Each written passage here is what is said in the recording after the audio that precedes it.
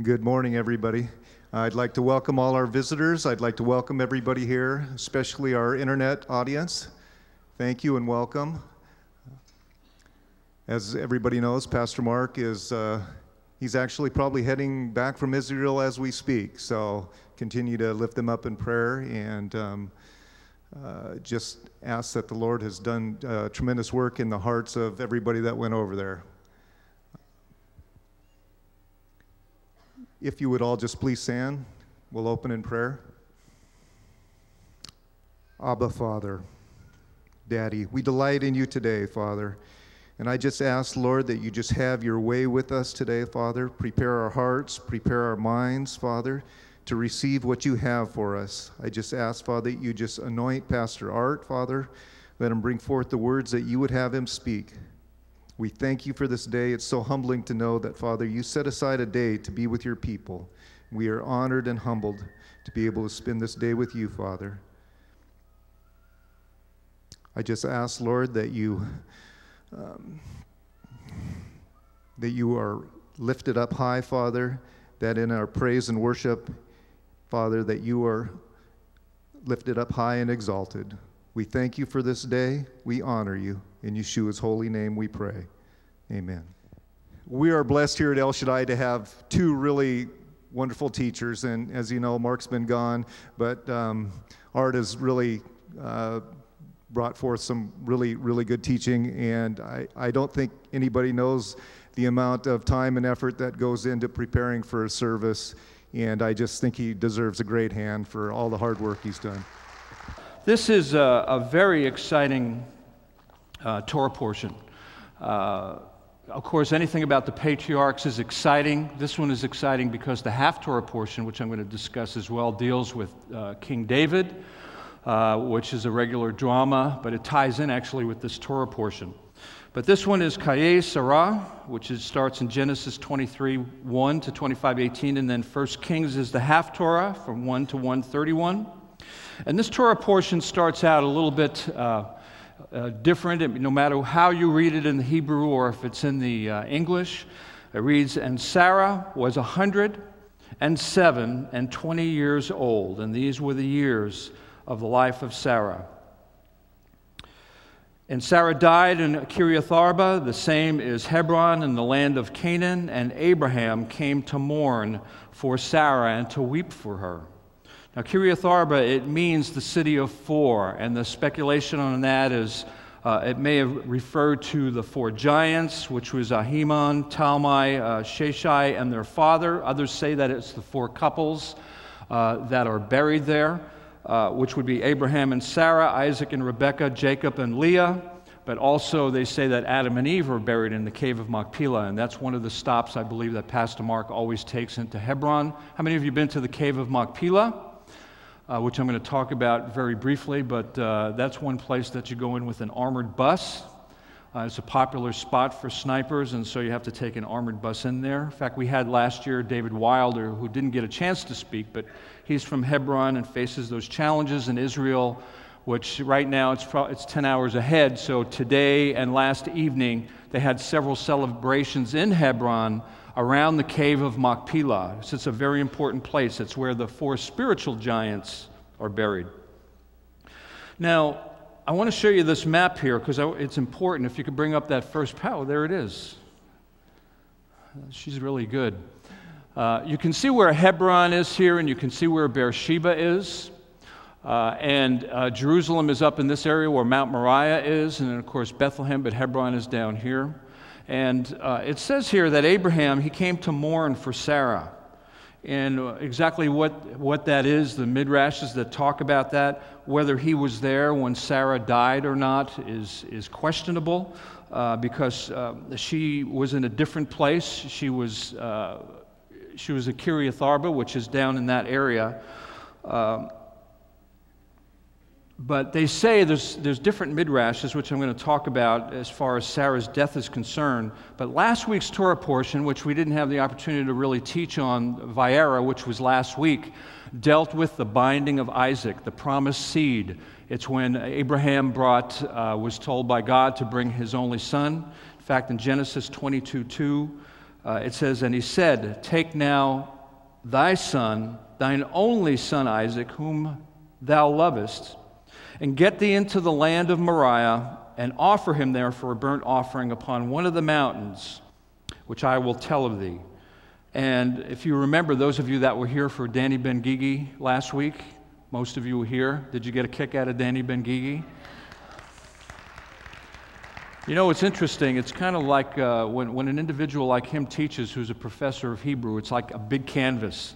And he takes all of these colors from all these different paints and throws them on the canvas, and you look at the picture and decide which part of it you're going to learn from, because he knows so many things. But he mentioned that Torah portion. He mentioned the Akedah, of which it's called when Abraham brought Isaac up to Mount Moriah, and how God communicated to him, and it was that word in the Hebrew that meant God was basically saying to him, please bring your only son. It wasn't showing a picture of God as being this cruel God. Well, you have the promised seed. It took you a long time to conceive, and Sarah had your son, but now go and I want to kill him. You know, it painted a different picture how God very, very lovingly said, please take your only son, and it was a time of proving for Abraham. And in 22:16 of Genesis, and this is on your notes, and said, by myself have I sworn, saith the Lord, for because thou hast done this thing, and hast not withheld thine only son, that in blessing I will bless thee, and in multiplying I will multiply thy seed as the stars of heaven, and as the sand which is upon the seashore. And thy seed shall possess the gate of his enemies, and in thy seed shall all the nations of the earth be blessed, because thou hast obeyed my voice. So as many of you can go back and read the account in Vayera, the angel intercedes, and God says, stop. And that's where we get the name, one of the redemptive names for God, which is Yehovah Yireh, which many people, of course, teach in churches, and we sing songs about it, which is God is our provider. But it actually means the Lord will provide for himself a sacrifice, and the ram comes out of the thicket, and that's what becomes the sacrifice. And in the mount of the Lord it will be seen, and will be seen. And that's exactly what happened with Yeshua, who became our offering, our sacrifice. So after the Akedah, and by the way, everything that I just said in the last 30 seconds, you can go back in the other Torah portion and read that. But in verse 19, 22, chapter 22, it says, Abraham, and this is after the binding of Isaac, returned unto his young men. And they rose up and they went together to Beersheba, and Abraham dwelt at Beersheba. And so that's why, the speculation as to where Sarah was and where Abraham was, that possibly Isaac and Abraham were not present when Sarah died. And Satan was unable to stop Abraham and Isaac in this effort. And as the Midrash goes about Sarah and her death, is that it was all during the same period of time, and this is, again, speculation. When we say Midrash, we're really talking about stories that the Jewish people tell in explaining certain passages of Torah, or in discussion as to why a certain thing happened in Torah, and they say that Satan himself appeared to Sarah and said that Isaac had been slaughtered on Mount Moriah, and it was too much for her, and she died. That was one explanation. The other one is that he came and changed his appearance, and you may have heard some other ones. He changed his appearance and appeared as Isaac, and said that his father Abraham brought him to the mount and was going to slaughter him, but he's still alive, and that was too much for her, and she died.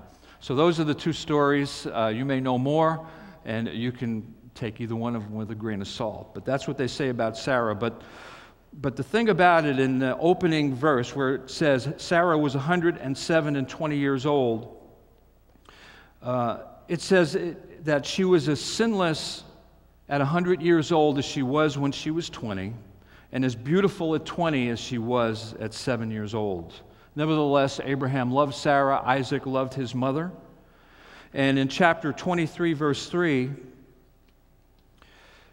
after the death of Sarah, it says, Abraham stood up from before his dead, and he spoke unto the sons of Heth, saying, And here in this chapter, this Torah portion is called Chayei Sara, and there's 2 verses that deal with Sarah's passing, but then there's 17 verses that deal with the acquisition of the cave of Machpelah and the negotiations that Abraham has with Ephron to purchase this cave. Because he makes it clear that he was a sojourner and he was a wanderer and he had no mean land of his own, but he wanted to purchase this cave. And there's a midrash about how he found it as well. But he was concerned about the resting place of his future generations because he believed the promise. And though the patriarchs all would eventually sleep in the cave of Machpelah, Sarah was the first one that would grace the tomb. And today, the patriarchs might be resting in peace, but their descendants are not resting in peace in Hebron because it's such a controversial area of how it's being handled through the PA, the Palestinian Authority, and of course the Israeli government. And it puts Jews or any other visitors in harm's way. But it was great faith on Sarah's part to sojourn in the land and to wander in tents for all of those years. And other than the Lord speaking to her when she was in the tent and the 3 men, and this was in last week's Torah portion, but when the Lord spoke to her in the tent about her, commenting about her laughing, this is the only time there's no other reference where there's firsthand revelation to Sarah. But yet, the Lord referred to Sarah's words in reference to Ishmael and the promised seed. Because in Genesis 21:12, and this is involving Hagar, it says, God said unto Abraham, this is 21:12, let it not be grievous in thy sight because of the lad and because of thy bondwoman. This is talking about Hagar and Ishmael, who was not the child of the promise. This was Abraham's effort to bring forth a son, an heir to his household, according to the promise. And the Lord said, don't be grievous because of the bondwoman, and all that Sarah hath said unto thee, hearken unto her voice, for in Isaac shall thy seed be called. Now, you may be wondering, why am I spending the time that I am on these verses? Because you're all familiar with the story of the promise in Abraham. But the destiny of all men and the future generations of Israel and the coming of the King, our kingly Messiah, was dependent on this sustaining of this promised seed through all the generations. The direction of Sarah's life herself was dependent upon and was set by the promises that were made to Abraham. In Hebrews 11:11, it says, through faith also, Sarah herself received strength to conceive seed, and was delivered of a child when she was past age, because she judged him faithful who had promised. Well, where did Sarah hear the promises from? She heard them from Abraham. So the promise came to Abraham, she heard it, and then she believed.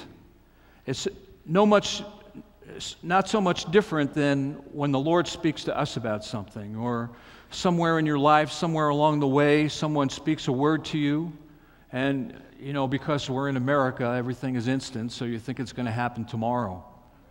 But it may be years where you believe that word or you believe that promise, and then God finally unfolds it at different times in your life.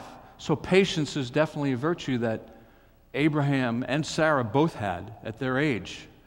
And when we talk about the patriarchs, they're very much that. They're our forefathers. They're the examples. Why do we study the Torah? Why do we study Genesis about the patriarchs? Because they are a picture of what we endure in our lives as well. And as we go through these Torah portions year after year, there's another quality, another virtue that you pick up from the forefathers that's part of your spiritual DNA as well. That's one thing that Danny Ben-Gigi talked about when he was here, at least to us in private. I don't remember if he mentioned it, but the spiritual DNA that we have that part of Abraham and Isaac and Jacob that's within us, as well as Yeshua. But what happened to the forefathers is a sign to the children. And in Hebrews chapter 11, in verse 32, it says, what shall I more say? For the time would fail me to tell of Gideon and of Barak and of Samson and of Jephthah and of David also and Samuel and of the prophets, who through faith subdued kingdoms, wrought righteousness, obtained promises, and stopped the mouth of lions. Now, in the words that I want to focus on here is obtained promises. Now, when we read about David, when we read about Samuel or Elijah or Elisha, did they perform miracles? Elisha, did they perform miracles? Did things happen in their life that were supernatural? Did they receive promises? Right, Elisha performed, he got a double portion of Elijah's spirit. He performed twice as many miracles as Elijah did. You know, we could go through the Judges, we can go through the prophets, and how the Lord worked things. He would say something to them in a promise, and it would come to pass at some point. There were promises. And a promise is all of favor. It's all of grace. They heard first, and then came the promise. They believed that promise, and then they became persuaded. Just like Sara did, she heard the promise, and then she became fully persuaded that what he had promised, he was also able to what? Perform. That God was willing and he was able. But she had to hear it first. And then she became fully persuaded. This is a model for how we should believe on how our Heavenly Father follows through for us. There's no human merit that you can do here for obtaining a promise. In fact, the word obtain in the Greek is the word epitukano, and it means to happen by chance. Okay? So there wasn't anything that Abraham could do except believe for Sara to conceive seed, because he was an old-timer. In Hebrews 11:17, it says, by faith Abraham, when he was tried, he offered up Isaac. And he that received the promises offered up his only begotten son. So here, you know, even after Abraham had received the promise, and in obtaining the promise, even then, still in obedience, he brought forth Isaac to be offered up as a burnt offering. Even after he had received the promise. How many of you would have a bald spot on your head after scratching it so many times and saying, Lord, I thought you told me to do this? How many times that happened in your life? Well, I thought this was the direction we were going. Well, if God gave you that word, you stay with that word. In fact, that word receive, when it says he received the promises, that word is anadekomai, which means, in the Greek, it means to entertain as a guest. So, you know, receiving it as a guest. So he hadn't acquired it as of yet, but he had entertained what God had given him as the promise. Now, when you think about Abraham, he didn't walk around with a halo around his head. At least we didn't see it, so we didn't think there was a halo. But when God first spoke to Abram was when he was in Mesopotamia, when he was in an idolatrous area, idolatrous country. And how do we know this? Because when Stephen was brought before the elders in Jerusalem years later, in his dissertation to the Pharisees and Sadducees in Acts chapter 7:2, he said, men and brethren and fathers, hearken, listen, the God of glory appeared unto our father Abraham when he was where? In Mesopotamia. So this was the first place that God appeared, or God spoke to Abraham before he dwelt in Haran. And he said unto him, get out of thy country and from thy kindred and come into the land which I shall show thee. And if we bring that map up, and you've seen this map before, but he was in the Ur of the Chaldees, in this area where Iraq is. But it's a long way off here from Haran. And it's a long way off from Beersheba, where Abraham crossed over, which is why the connotation is he's a Hebrew, because the Hebrew means to cross over. It comes from the word Eber, which was a descendant of Abraham. So he crossed over many times over the Euphrates, and then he ended up back over in Beersheba, where God first spoke to him was in Mesopotamia. Now, what does that mean to us? Well, Abraham, when it talks about the promises, Abraham stands above, quite frankly, all of the Hebrews that are in Hebrews 11. And why is that? The other promises that I just read about in Hebrews, where they subdued kingdoms, they stopped the mouth of lions, were individual situations that that these prophets or men of God were involved in. The thing about Abraham's promises is that it affected all of us, and that the promise dealt with the line of the Messiah, the promised seed. So his faith, his believing, the promises that he received dealt with the kingly line, the messianic line that has all of you sitting here today. That's why he's lifted up in the book of Hebrews. And so the first promise came to him in the land of the Chaldeans. In Acts 7:4, again, Stephen, it says, then he came out of the land of the Chaldeans, and he dwelt in Haran. Bring that map up one more time there. And Haran is up here. So he first heard from the Lord here, and then he jumped on a express train, and he went all of it. No, he didn't. There was no express trains. That was his hike. That was his sojourning and his wandering. And concerning the land of promise, in Hebrews 11:8, it says, by faith, Abraham, when he was called to go out into a place which he should after receive for an inheritance, and obeyed, and he went out not even knowing where he was going. By faith, he sojourned in the land of promise. The second promise came in the land of Canaan. In Genesis chapter 12, verse 6, it says, Abram passed through the land unto the place of Sychem, or Shechem, unto the plain of Moriah. And the Canaanite was then in the land. And the Lord appeared unto Abram and said, unto thy seed will I give this land. And there he built an altar unto the Lord, who appeared unto him. So the Lord dealt with Abram a number of different times. Now, when we read these verses, many times we don't look at the particular, maybe we don't focus on the words, but there's two words that are very strategic here. It says both the land and the seed were subjects to the promises.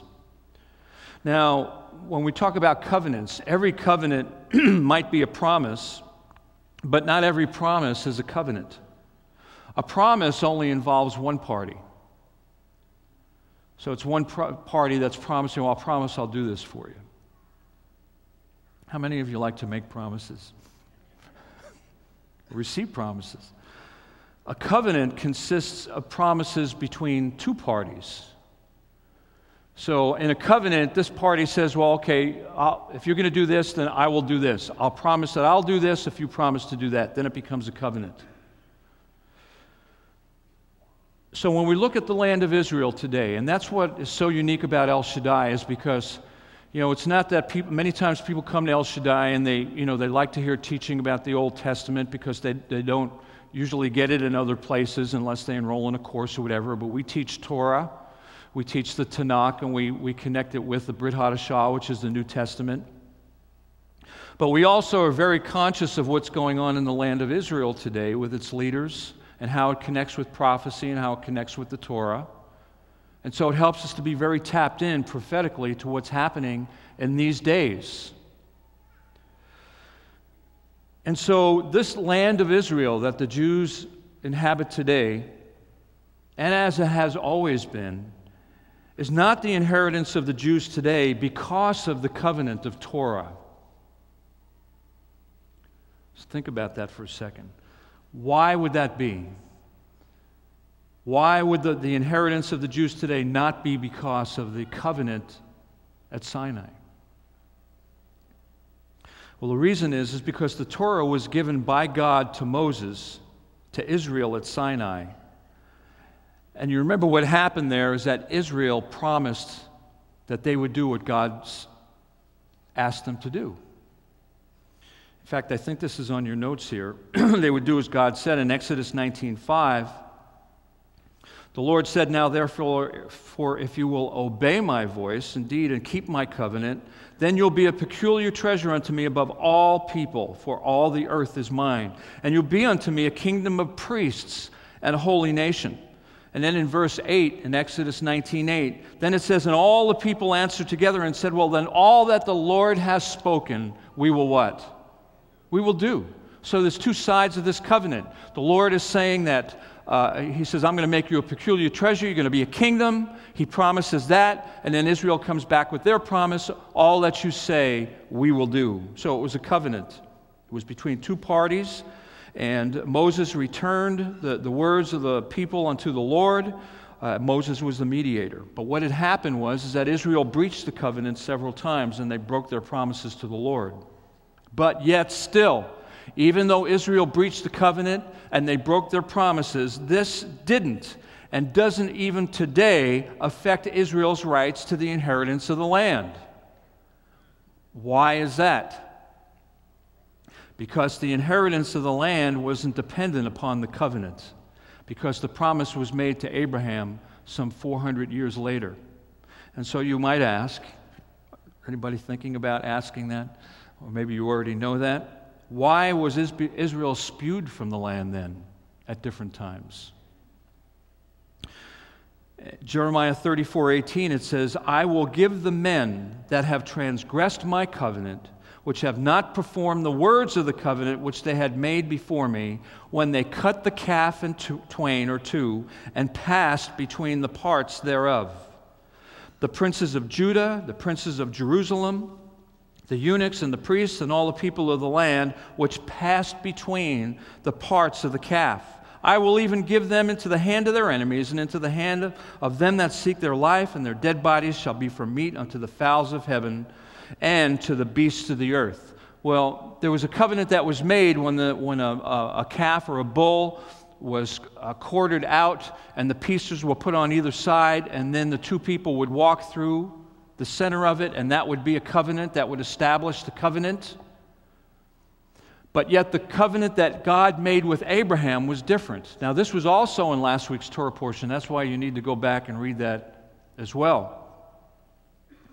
Because the promise to Abraham was different. In Genesis 15:8, he said, Lord God, after God had given him the promise, he said, Lord God, whereby shall I know? How do I know that I'm going to inherit the land? And God said to him, take me a heifer of 3 years old, and a she-goat of 3 years old, and a ram of 3 years old, and a turtle dove, and a young pigeon. And he took all of these, Abraham took them all, and he divided them in the midst. And he laid each piece one against another, but the birds he divided not. Okay, so how many of you have quartered out any of these animals that I just read here? How many of you have done that lately? Okay, how many of you are going to cut up your turkey this next Thursday? Nobody? Okay, I know that some of you ladies and your husbands are going to do that. Well, Abraham had to do these, so he had to have help to do it. And it obviously took some time and effort to be a part of this. And he laid them all out, but look what the next thing it says. It says, then the fowls came down upon the carcasses, and Abraham drove them away.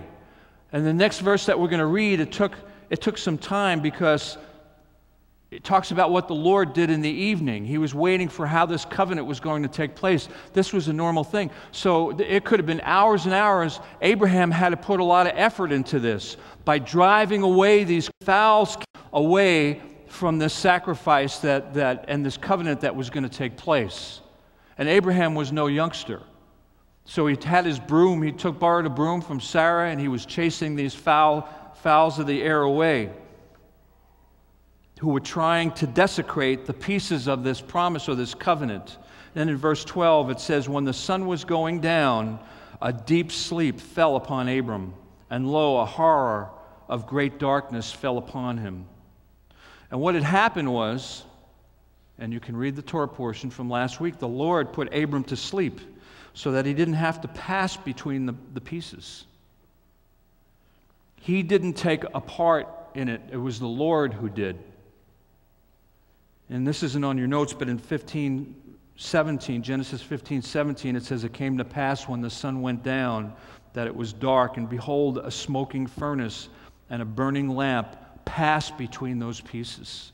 Abraham didn't pass through, but the Lord passed through, and so the promise and the covenant was made to Abraham, but it was a promise to Abraham, an unconditional one.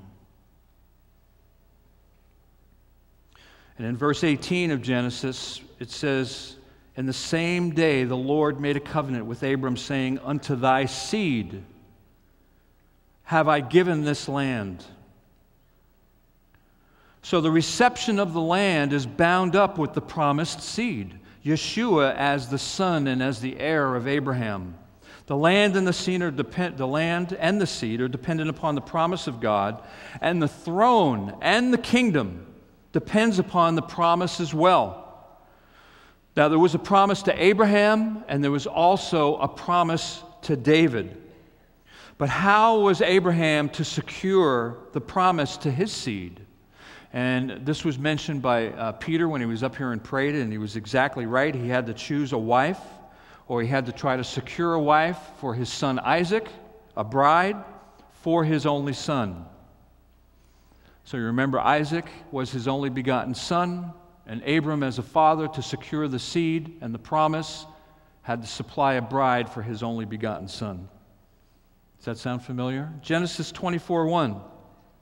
It says, "Abram was old and well stricken in age, and the Lord had blessed Abraham in all things. And Abraham said unto his eldest servant of his house that ruled over all that he had, Put, I pray thee, thy hand under my thigh," which was a sign of taking an oath, "and I will make thee swear by the Lord, the God of heaven and the God of earth, that thou shalt not take a wife to my son of the daughters of the Canaanites among whom I dwell, but thou shalt go into my country and my kindred, and take a wife unto my son Isaac."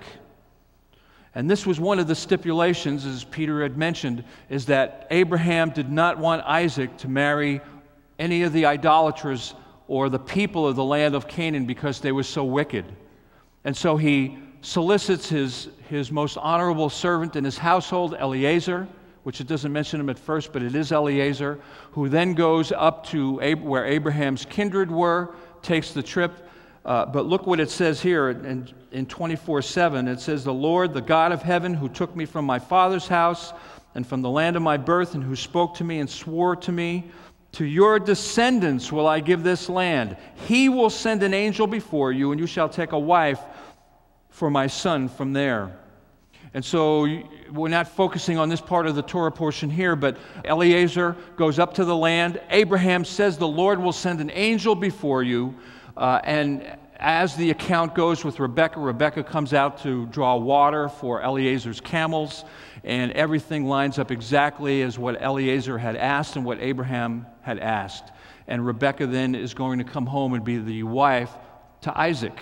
But the stipulation that was made clear by Abraham is Isaac is not to leave, the only begotten son, the promised seed, is not to leave the land.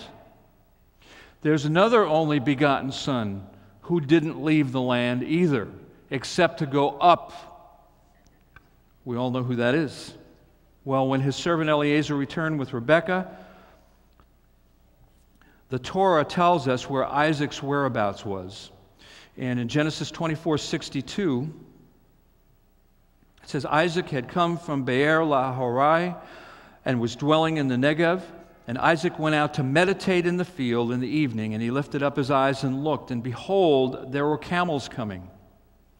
Now, this particular area, and this was also mentioned by Peter as well, it says he went out to meditate in the field. And if you can bring up that PowerPoint for me. This was the area here where Isaac was. It's also the place where the well is, that Hagar, when she was cast out by Sara. That's where Isaac was. So they were coming down from this area all the way down, Eliezer. And it says he went out to meditate. It shows the condition of Isaac's heart. It's the word suach in the Hebrew. It means to muse pensively. In Psalm 102:1, it's another form of the word. It says, Psalm 102:1 reads, "A prayer of the afflicted when he's overwhelmed and pours out his complaint." That word, siach, it's a form of suach, before the Lord. "Hear my prayer, O Lord, and let my cry come unto thee." And this is Isaac who pensively waiting to see if his bride comes back in the evening. But in Psalm 44, for our soul is bowed down, suach, to the dust, our belly cleaveth unto the earth. And this word is the same word it means to be bowed down in grief. The loss of Isaac's mother, Sara, weighed heavily on him because the mistress of the house plays an important part in the home and the spiritual presence that she manifests in it. That's why Sarah's 10 flaps were always open. She was hospitable. Her lamp was always burning. And Isaac loved his mother. But when she died, he felt the loss of his mother's presence. And in Genesis 24:65, it says, and when Eliezer is coming back with Rebekah, who is the bride who is coming to the bridegroom, said to the servant, to Eliezer, who is this man that walks in the field to meet us? And the servant says, it is my Lord. The messianic pictures here are incredible. And she took the veil and she covered herself. And it says in 67, it says, Isaac brought her into the tent of Sarah, his mother, and he took Rebekah, and she became his wife, and he loved her. And Isaac is comforted after the death of his mother. It doesn't say that he courted her first. It says he married her, and he loved her. And from here, we see God's picture of redemption and how the messianic line is continued through the promised seed. And I had mentioned earlier when I was talking about the promise that was made to David, which is connected in this Haftorah portion, is connected to this, which we'll get to after the break. So let's all stand. Heavenly Father, we're in amazement at your Torah that Lord, we wouldn't be sitting here today. We wouldn't even know who you were, Father, if these patriarchs didn't adhere to your word, if they hadn't believed your promises, if they didn't follow through and as to what you had spoken to them. We thank you, Father, for their faith, for their believing. And Father, how many times you do things in our lives regardless of what we do. And Father, by your determinate counsel, you see us through in our lives. So together, blessed are you, Lord, our God, Creator and King of the universe. You have blessed us with your Torah of truth. You have blessed us with the whole counsel of your living word. By the power of your Holy Spirit, through the completed work of Messiah Yeshua, you alone have granted among us life eternal. Blessed are you, Lord, our God. Let's take a break. Well, while people are still coming in, if you guys would, let's get ready to pray. If you'll join me, please. Let's pray. Baruch atah Yehovah, Eloheinu melech haolam. Father in heaven, just thank you again for your Shabbat, that we can take a day where we're not just allowed, but even commanded to rest, and just rest in you. And Father, we come here not just to play church or to learn a little tidbit or whatever, but we want to come and give back to you. You've given so much to us, those of us that have found Yeshua and that believe in the work that he did to save us and to bring us to you, God. And then after all that, you reveal your Torah through him. That so many of us had no idea what Torah was. We didn't even know the foundation, and yet you allowed us to find your Son and to hang on to him and to know that we could be grafted in to be a child of the living God. And you, our Lord, you're the one we come to worship today. As the angels and all in heaven say continually, holy, holy, holy is the Lord of hosts, who was and is to come. We come here today to worship the God of Abraham, Isaac, and Jacob. Help us, Father, just to fill this place. I pray you would just let your Spirit descend and fill this place as we all turn and look towards you. We give glory to your Son, Yeshua, Father. And we know he in turn, he He's worthy of all the suffering, all the pain and ridicule that he went through, Father.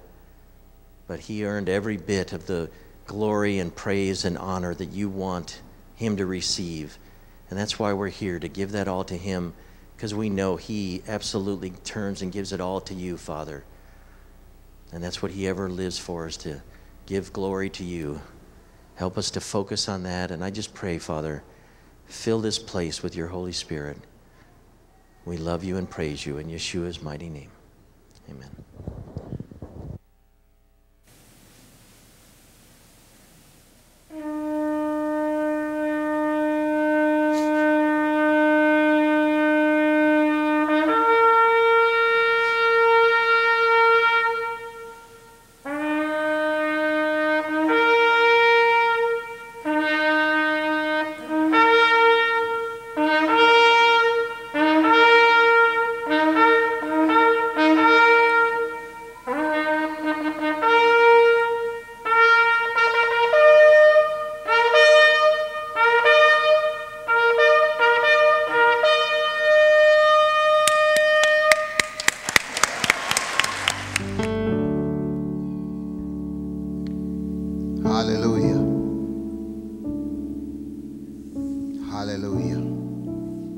Father, we praise you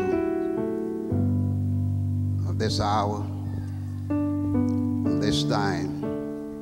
We magnify your great and holy name. For you are worthy to be praised.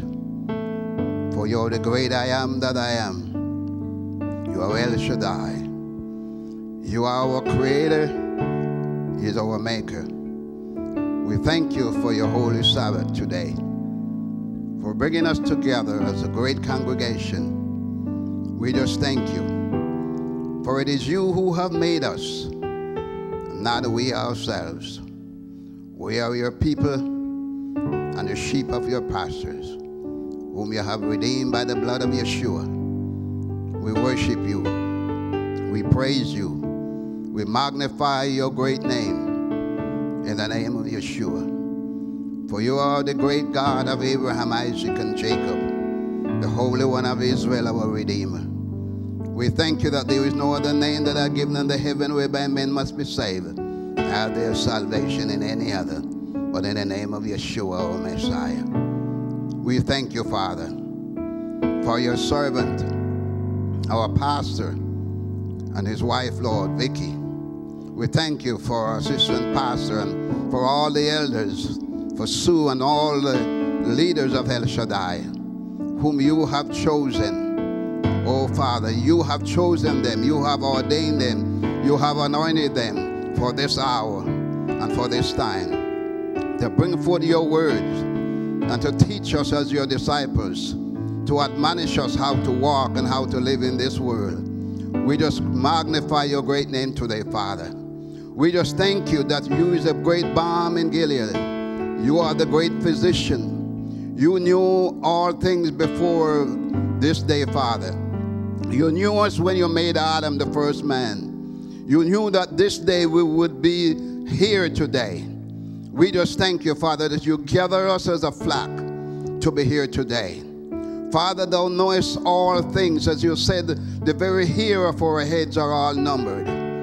Father, you knew us in our hearts and in our thoughts, in our mind. You know all things. There is nothing that I hid from thee, O Father. You know the end from the beginning, Lord. You know the numbers of our days, Father. Lord, you know the desire of our heart, where we hurt, where we pain, what we are standing in need of, Father. And today it is written in your Torah, you send your word and heal them. You said, Father, there was not one feeble person, though you have brought out the children of Israel out of Mizraim. So today, Father, we pray for your healing power, for your anointing to be upon your people today. Let the rain fall today. Let the rain fall upon your people today, Father. But this is the heart and this is the will of your servant, that you will do things your way. Not our way, not the way of man, O Lord, but you will do things your way, Father. Speak Speak to the heart and to the spirit of your people today. Rise your spirit, O Father. Impart your wisdom, your knowledge, and your understanding in the heart of your people today. Prepare their heart, Lord, to do ministry. Prepare their heart, Lord, to go forward in the power of the Ruach HaKodesh today. Father, how can we forget Israel, a people whom you have chosen, the seed of Abraham, through whom you have brought forth your word today.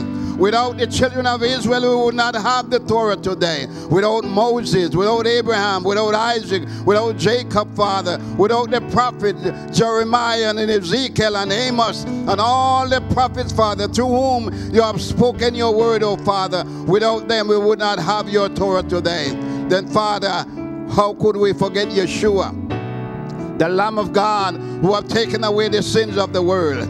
He is the one who has the authority and the power to forgive our sins. We thank you that when none was found worthy, for all have sinned, we have all fallen, O Father.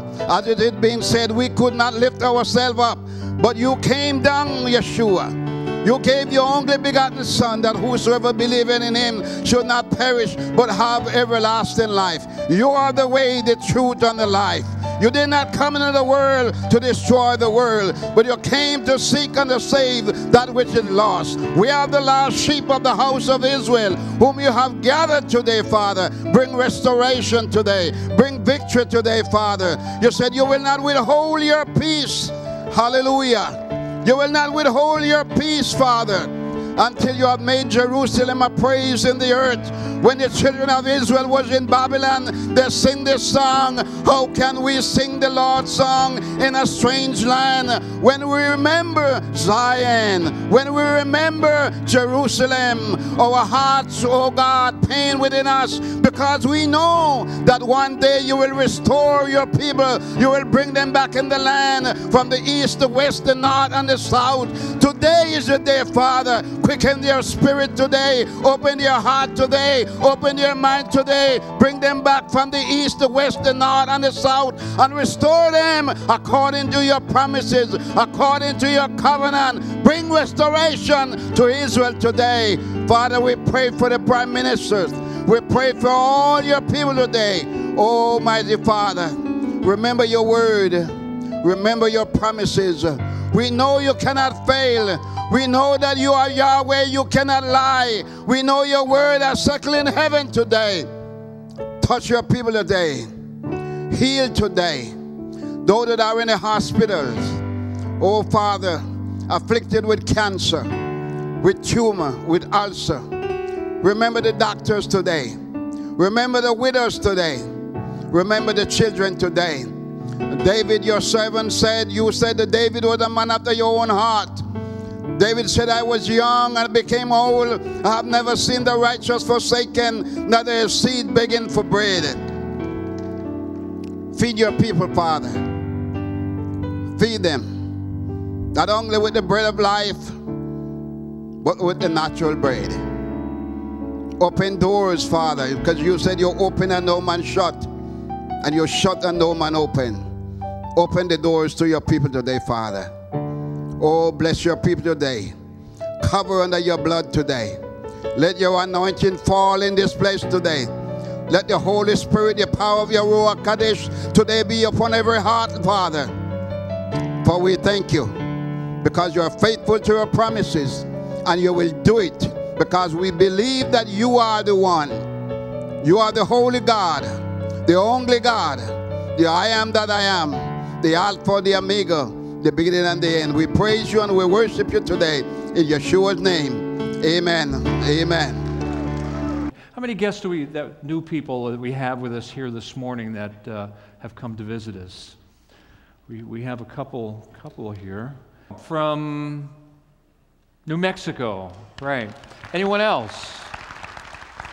Over here? Arkansas. It's one of our favorite states.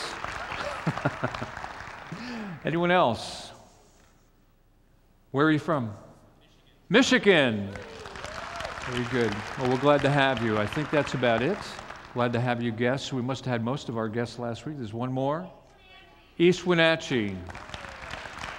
Had a little bit of snow over there, I guess, or somewhat snow.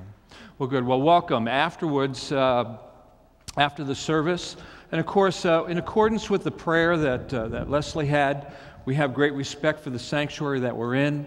And when I am in the closing prayer, we'd like to keep it as quiet in the sanctuary as possible. Those of you that want to come to the altar to pray or to be prayed for by our elders, you're certainly welcome to do that. But we love fellowship. Of course, Oneg's next week. But if you want to fellowship and talk with your neighbors, if you could go out into the lobby so that those can pray here in the lobby. So are you set? Okay, well, there's a song said, "Are you ready?" And because this one's a long one, so put on your seatbelt. But this is going to be an exciting part of the Haftorah portion.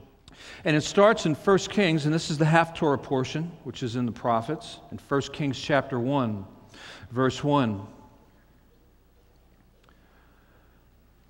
And it says, "Now King David was old and stricken in years." If we look at Genesis 24:1, which is the Torah portion, it says, "Abraham was old and well stricken in age, and the Lord had blessed Abraham in all things." Now, these words here, stricken in years and stricken in age and years are the same word in the Hebrew. It means their days were passing, their strength had been given out. But what it says here about Abraham, it says that the Lord had blessed Abraham in all things. And after the death of Sara, he had secured a wife for Isaac, but Abraham then took another wife after Sarah had passed. Genesis 25:1, it says, "Then again Abraham took a wife, and her name was Keturah." And he must have had a little bit of energy to get on to decide to take on another wife. I know some of you are smiling there now. And she bare him Zimran and Jokshan and Medan and Midian and Ishbak and Shuah. And this name, of course, there's 6 sons, and the familiar one to you was probably Midian, who turned out to be the descendants were the Midianites who had attacked Israel on several points during their time in the wilderness. But look at 25 verse 5. It says, "Abraham gave all that he had to Isaac." Okay? But it goes a little bit further than that. It says, "Unto the sons of the concubines which Abraham had, Abraham gave gifts, and he sent them away from Isaac his son while he yet lived eastward unto the east country." So here was the promised seed. Abraham gave Isaac. Abraham had other sons. I'll read a little bit and his descendants. Ishmael. But it says that he gave gifts to the sons of the children of the sons of his concubines, and he sent them away from Isaac. Just like he didn't want Isaac to go out of the land, he sent the sons of the concubines away from Isaac. And there was another promised seed that had also been given everything. In John chapter 3, verse 35, Yeshua said, "The Father loves the Son, and hath given all things into his hand." Well, the sons of the concubines were significant in God's plans, yet they were not in the same category or caliber as Isaac was. Now, a concubine has no marriage settlement. Concubine is a way to promulgate the seed, but there was no marriage settlement that was involved. So besides the sons of Keturah, which there was 6, in 25:12 it says, "Now these are the generations of Ishmael, Abraham's son, whom Hagar the Egyptian, Sarah's handmaid, bare unto Abraham. And these are the names of the son of Ishmael, by their names, according to their generations. The firstborn of Ishmael, Nebaioth and Kedar, and Adbeel, and Mibsam, and Mishma, and Duma, and Massa, Hadad, Tema, Jetur, Naphish, and Kedema. These are the sons of Ishmael, and these are their names by their villages and by their encampments, 12 princes according to their nations." Some of you may have seen this chart before, if you could bring this up for me. But up in this area, up here, it's Abraham, and then it shows the Isaac's seed here, and Jacob and the 12 sons of Israel, and it shows the Midianites. And I know you can't see this, but we'll have a printout for this. But you can see the descendants of Abraham. Abraham's posterity. You can see Keturah's line here, 6 sons. You can see the Midianites, of which come the Arabs. You can see Sara, Isaac, Esau, and Jacob. The Edomites came from Esau's line, the Israelites from Jacob and Israel, Arabs, Jews, and the 10 tribes. Hagar's line, Ishmael, 12 sons, 12 tribes. These are all Arabs, and of course the same thing from Lot's line. So you look at all of these descendants here, there's just one of them that are the Jews. These families populated the Arab world, but yet Abraham sent away Keturah's children to avoid conflict while fulfilling God's commission. You look at this here in the Middle East, this area here, of course, Israel is up in this area up here, but this area here is the territory of the Ishmaelites and the Amalekites. This is where Amalek attacked Moses, in this area, in the area of Mount Sinai. So they had quite a bit of territory that they inhabited, but it was made very clear that Abraham sent them away from Isaac. Okay, we talk about sanctification. Now, God had made a promise to David as well.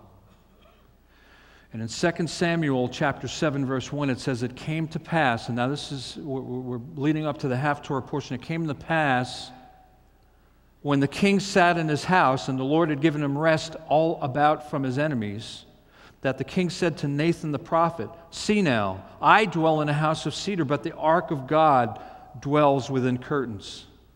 And of course, the temple had not been built yet, but David did bring the ark back to Jerusalem, and it was within a tent, but yet David dwelt in a house of cedar. But he became preoccupied with building a house for God, made with hands. And God's thought was how to build David's house through his spiritual seed, the Messiah. David's thoughts were about himself and where he sat. He didn't rise above who I am. But when he went in, when Nathan came to him and he sat before the Lord, he said, who am I? What is my house? And so here it is, 2 Samuel chapter 7, verse 4. It says, it came to pass that night that the word of the Lord came unto Nathan, the prophet, saying, go and tell my servant David, thus saith the Lord, shall you build me a house to dwell in? Whereas I have not dwelt in any house since the time I brought up the children of Israel out of Egypt, even to this day, but I've walked in a tent and in a tabernacle. And all the places wherein I have walked with all the children of Israel, spoke I a word with any of the tribes of Israel, whom I commanded to feed my people Israel, saying, why build ye not me a house of cedar? God never asked for a house to dwell in. He said, did I ever say? He made it clear he didn't need anybody to build him a house. But in 2 Samuel chapter 7, verse 10, it says, moreover, I will appoint a place for my people Israel, and I will plant them, that they may dwell in a place of their own, and move no more. Neither shall the children of wickedness afflict them any more as before time. And as since the time that I commanded judges to be over my people Israel, and have caused thee to rest from all thine enemies, also the Lord telleth thee that he will make you a house. And when thy days be fulfilled, and thou shalt sleep with thy fathers, I will set up thy seed after thee, which shall proceed out of thy bowels, and I will establish who? His kingdom. Talking about David's what? His seed. It's amazing how God can take these situations, and he can take a situation like Abraham getting ready to sacrifice Isaac and bring out of it the promised seed.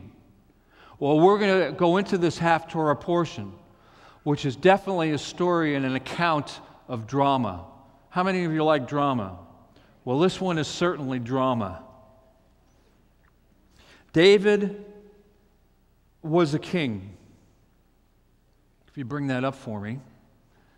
And I don't know if a king necessarily looks like that, but that would be Nathan as prophet, but David's the king. Some of you guys look like this guy up here. 7:13 it says, "He shall build a house for my name," talking about the seed after David, "and I will establish the throne of his kingdom forever." Well, David being a king has what? A kingdom. Abraham, now listen to this, Abraham secured the land through the promise, but the Lord would secure the kingdom for his seed, for David's seed, the kingly Messiah. 2 Samuel 7:17, in accordance with all these words and in accordance with all this vision, Nathan, after he had the vision, he came to David and he spoke to David. He said, and then King David went in and he sat. He told him all the words of what the Lord had appeared to him, and then King David went. And he sat before the Lord, and instead of saying, I'm the one that should be building this house, he says, who am I? Who am I, O Lord God, and what is my house that you brought me this far? And when David realized that the promise was through faith, he was overwhelmed by the grace. He didn't do anything to merit it. He said, who am I? Many times, many of you feel that way. If you don't think I feel that way, or Pastor Mark is, what are we doing here? What in the world? How in the world did we bring Lemore Live Not from the Knesset here? How do we rate having some of these individuals? How do we rate going to Israel and making connections with a country that is the subject of worldly affairs through the centuries? And David was overwhelmed. Now, in the later years of his life, his seed that was promised would be challenged. The king's seed would be challenged by the foes of his own household. And we go back to the beginning of the Torah portion. It says, now King David in 1 Kings 1 was old and advanced in years. And although they covered him with clothes, he could not get warm, which means his life was passing from him. And we go into the drama, to the account of this drama, which is the account of Adonijah and Absalom. And anticipating his father's death, David's oldest living son sets the stage for himself to become kings. David had approximately 15 sons, but there was one rightful heir to the throne, and that was Solomon. It's not on your notes, but in 2 Samuel 12:25, it says, David sent by the hand of Nathan the prophet, and he called his name Jedediah because of the Lord. So Solomon was also known by that name.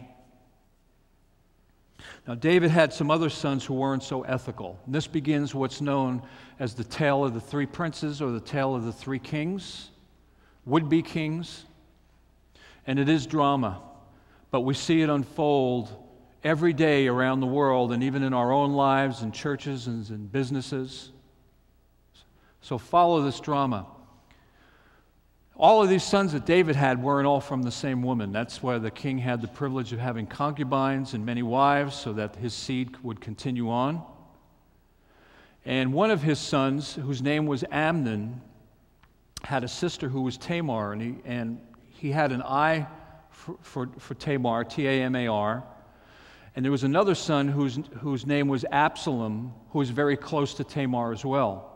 Well, to make a long story short, Amnon, who's fond of her, and there's an account you can read about it, he ends up raping her. And David did nothing about it to bring Amnon to justice, except for being upset about it.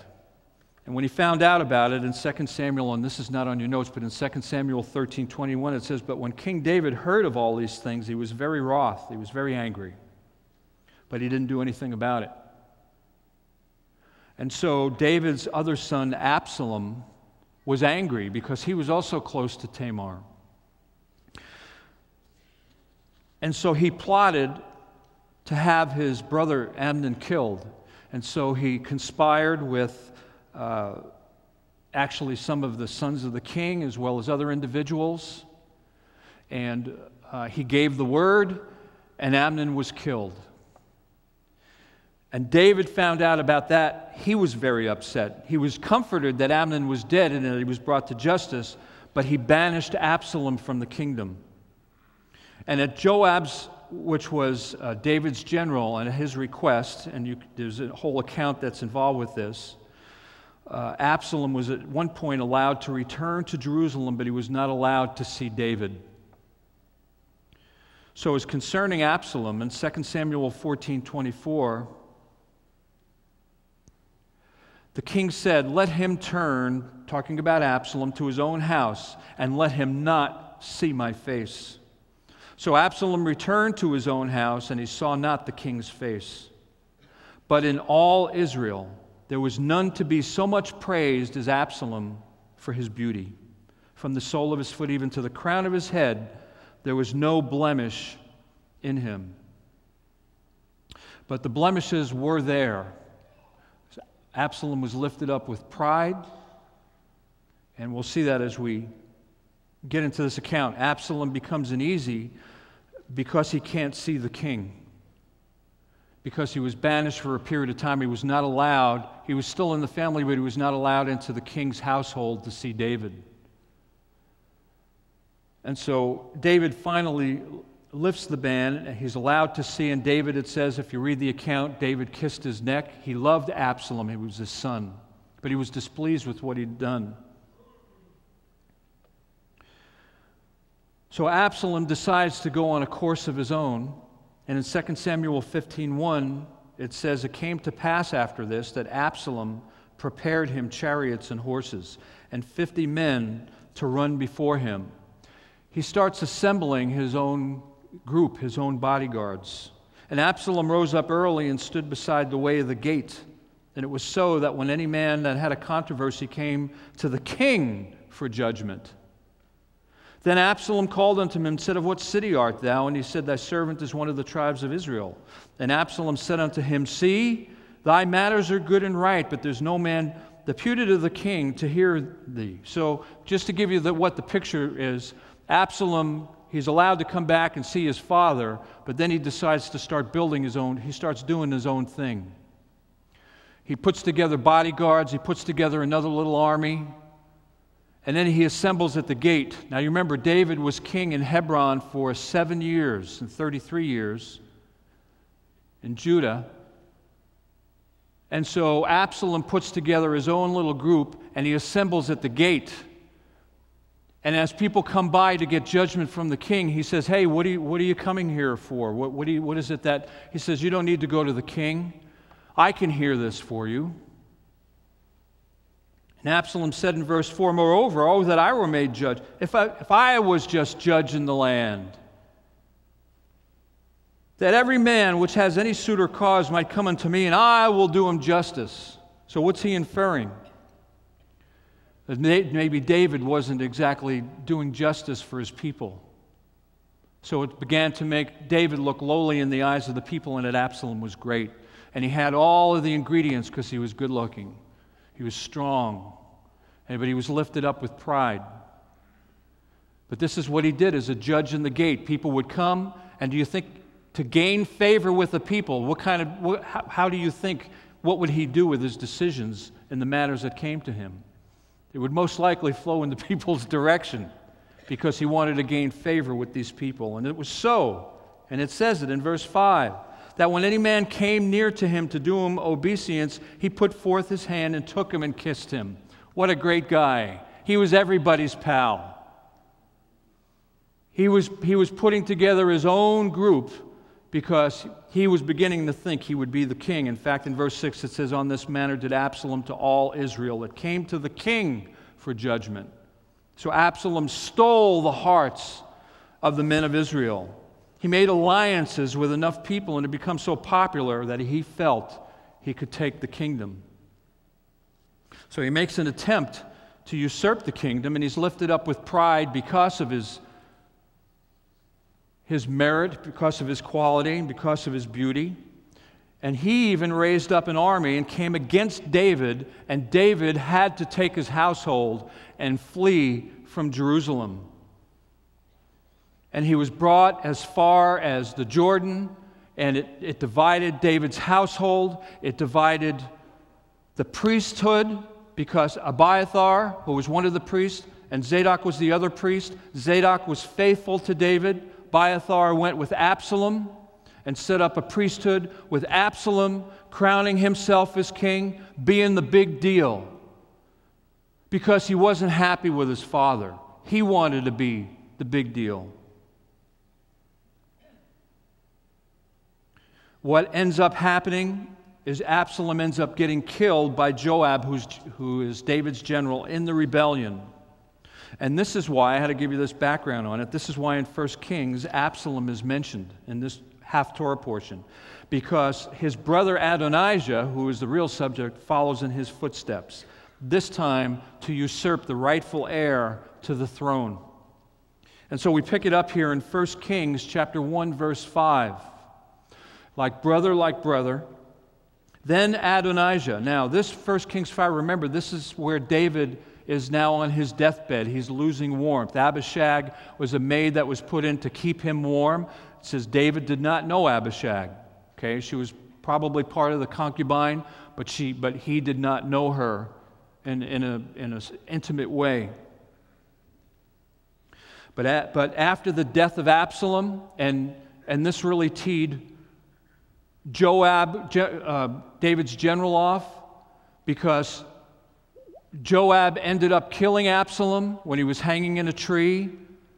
And when David found out, he says, "Oh, Absalom, Absalom, my son Absalom." And Joab came in and he thought, "What are you talking about? He just tried to take your kingdom." And David was too lenient in terms of understanding where his seed would go. And Joab, it teed Joab off, and to where Joab became a part of this second rebellion years later. And in verse 5 it says, "Then Adonijah, the son of Haggith, who was his mother, exalted himself." He says, "I will be king." Why did he say that? Because David was getting ready to die. Logically, he was the next in line to be king, only he wasn't going to wait around for anybody to tell him that he could be king. He was going to go ahead and do it, so he did the same thing. He prepared himself chariots and horsemen, and 50 men to run before him. And look at in 1:6 here, it says, "He was also a very handsome man, and he was born next after Absalom." But David's relationship with Adonijah was somewhat liberal. Got to remember, he had 15 sons.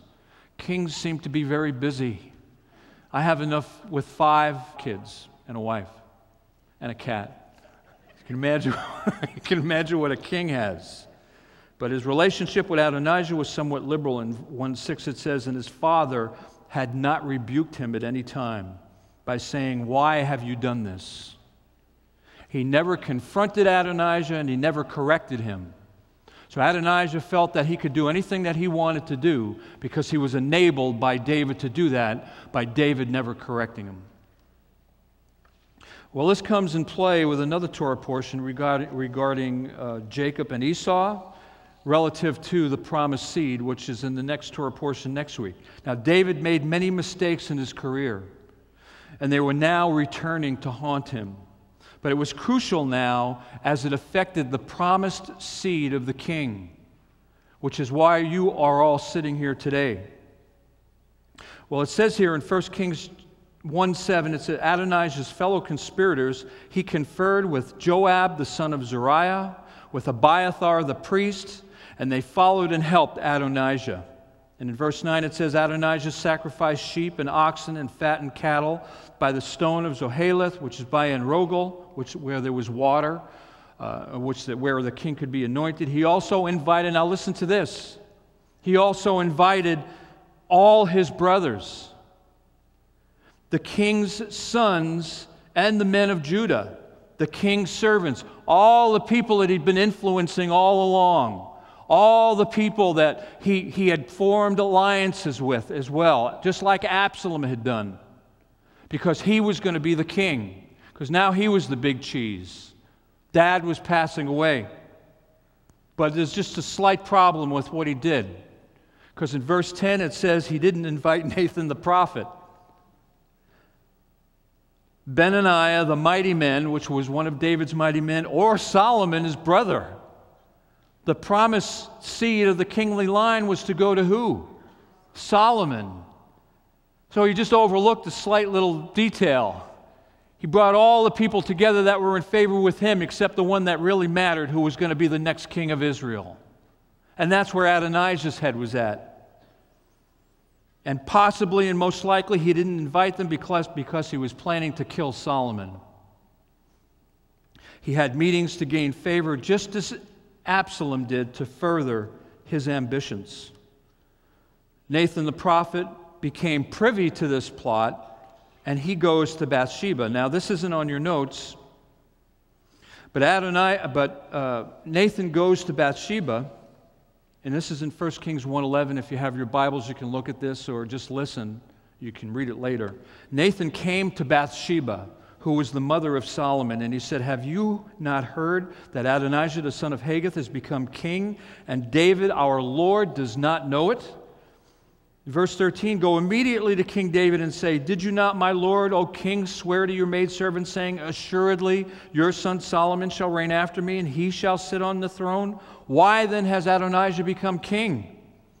And in verse 16 it says, "And Bathsheba came to the king and bowed and did homage. And the king said, 'What is your wish?' And she said, 'My lord, you swore by the Lord your God to your maidservant, saying, Assuredly Solomon your son shall reign after me, and he shall sit on the throne. So now look, Adonijah has become king, and now my lord the king, you don't know about it.'" And in verse 20, "And as for you, my king, my lord, the eyes of all Israel are on you, that you should tell them who will sit on the throne of the Lord my king after him." David had lost it someplace. He didn't reprove his son. And so Adonijah took the opportunity to crown himself as king, because David, in one part of his life, was irresponsible. And so now it affected all of Israel and all of you, because the promised seed of the Messiah was dependent upon that seed, just like it was with Isaac. Well, Nathan now approaches David. He comes in verse 24 of chapter 1, "And Nathan said, My lord, O king, have you said that Adonijah shall reign after me, and he shall sit on my throne?" And in verse 28 it says, "King David answered and said, Call Bathsheba to me.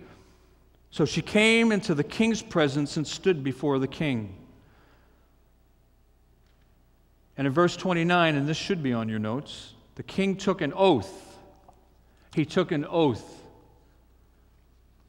and said, "As the Lord lives, who has redeemed my life from every distress, just as I swore to you by the Lord God of Israel, saying, Assuredly Solomon your son shall be king after me, and he shall sit on my throne in my place, so I certainly will do this day."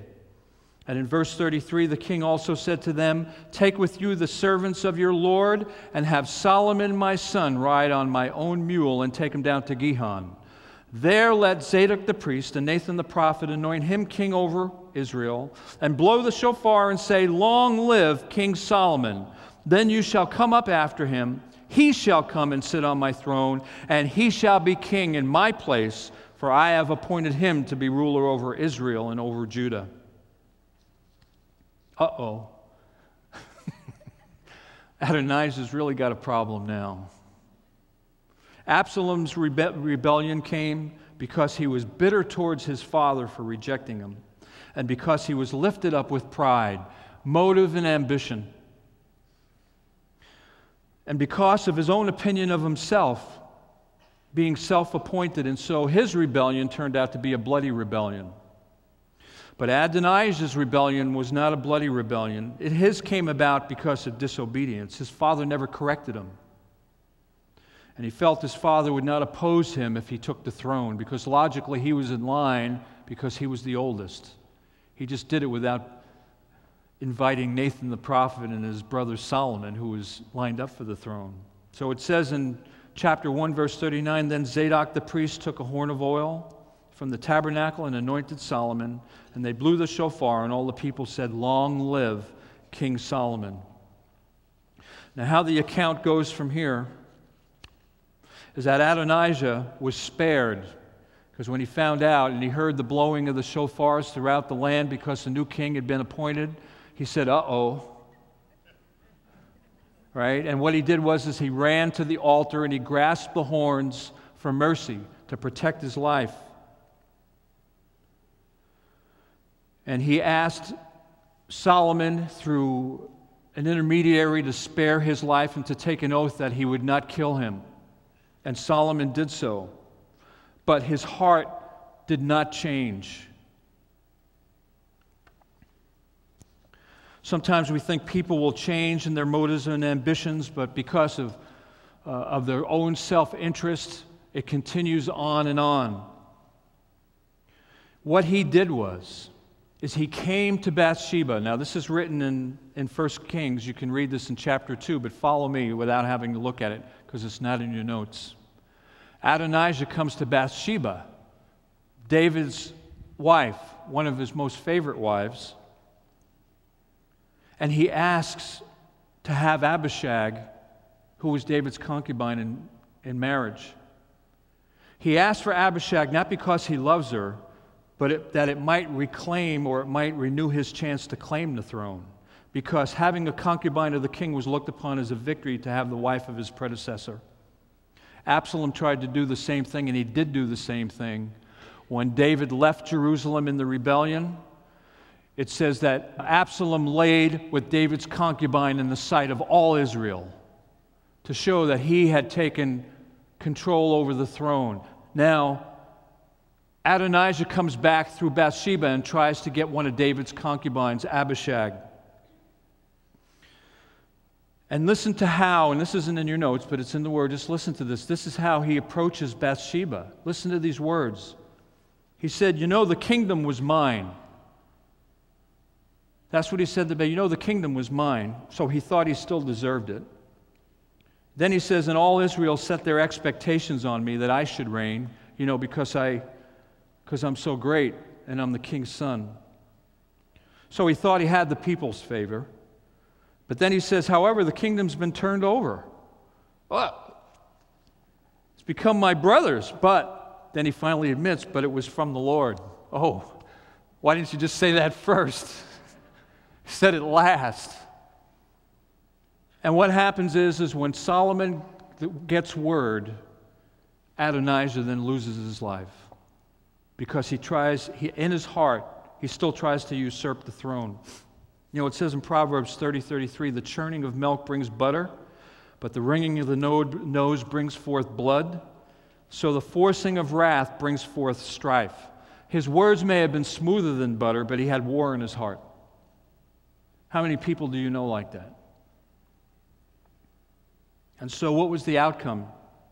And how does this relate to the Torah portion? Well, in Matthew 1:6, it says, "Jesse begat David the king, and David the king begat Solomon, of her that had been the wife of Uriah, and then Solomon begat Rehoboam," of which you know that the tribes then split.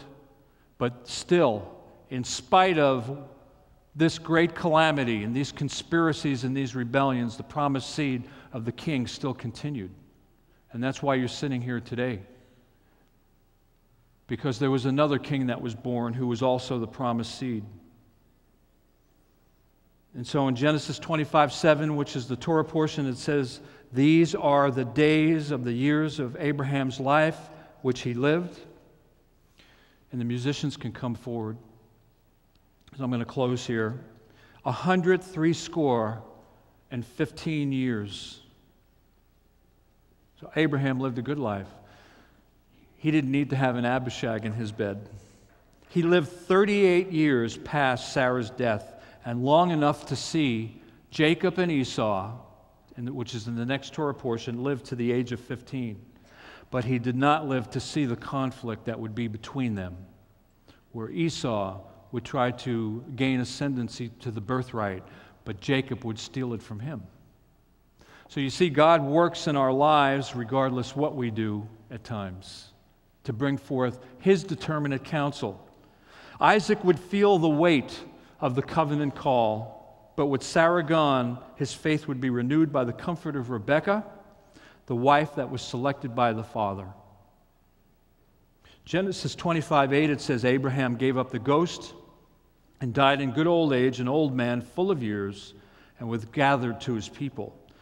Now follow this, which is a prophetic part of this statement in this Torah portion. It says, and his sons, Isaac and Ishmael, buried him in the cave of Machpelah.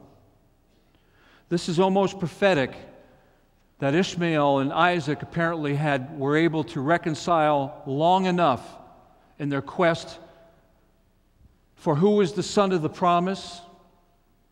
For there was also promises made to Ishmael, but not the same promise for the kingdom as it was for Isaac. Yet they came together long enough to bury the patriarch. And so perhaps one day, Jew and Arab with a common father and origin will be in a united future.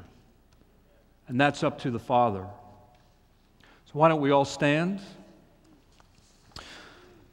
Gracious God and King, Father, you are the God of destiny. Father, you know the end from the beginning. There is nothing that can get by you. Father, you know every circumstance and situation that comes across us in our lives and, of course, in the lives of the patriarchs and the prophets and the kings. But, Father, you saw to it that promised seed would continue and sustain until it brought forth our Redeemer, the King of Kings and the Lord of all lords, Yeshua, our Mashiach. Amen.